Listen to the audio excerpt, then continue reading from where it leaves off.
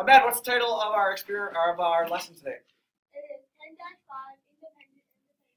And what can we now do, Anton? I can find the probability of dependent and independent. Good. So we are now able to find the probability of both. Definitions are given to you. I'm going to skip over those. Two really key formulas that you must know.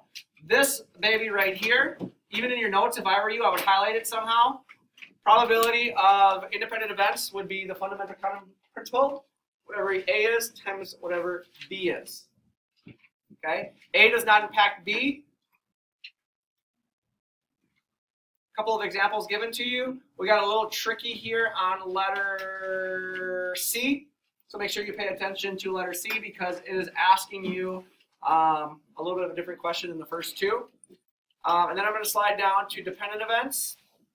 Again, super duper important that you know that the probability of A and B on dependent events would be whatever your outcome is here times your outcome here after event A takes place.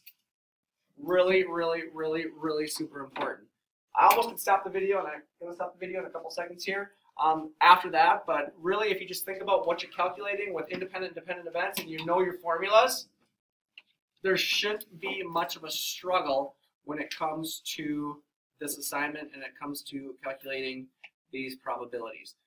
The biggest problem, I think, in the whole thing was letter B here in the dependent event area.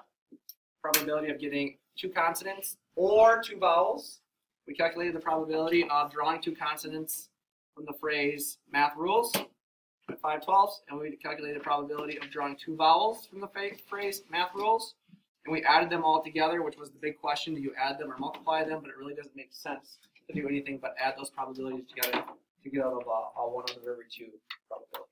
Anything that you want to add or any questions? Know the formula for calculating dependent events. Know the formula for calculating independent events. Get it stuck in your brain.